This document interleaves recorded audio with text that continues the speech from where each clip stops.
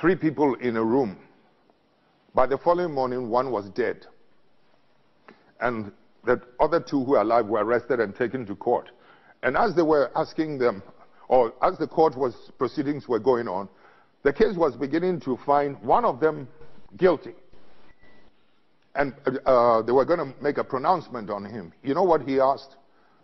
The one who's alive, he and I, we come from the same village. We've sworn on the Bible, sworn on the Quran, sworn on the sword, and yet I'm the one being found guilty. Please, I beg the judge, etc., take us to the village we come from.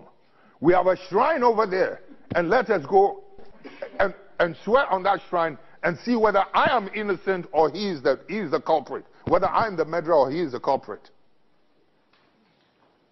That's all the question I asked these Catholic priests. They could not answer me because they know you're not going to swallow any poison, but they know that we don't fear that Bible, we don't fear that Quran, but when it comes to our shrine, that one we dare not joke with it.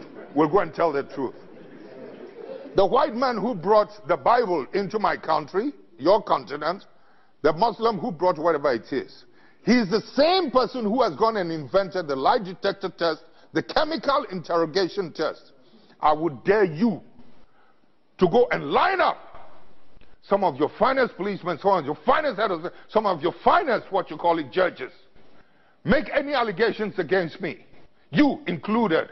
Whatever questions you want to ask, take me through a chemical interrogation. I will be the one who will pass. I wonder how many of you will pass. You know something, Chief?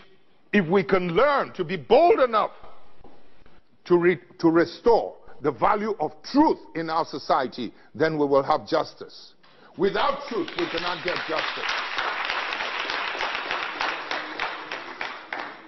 We cannot get justice. And that's why we're suffering.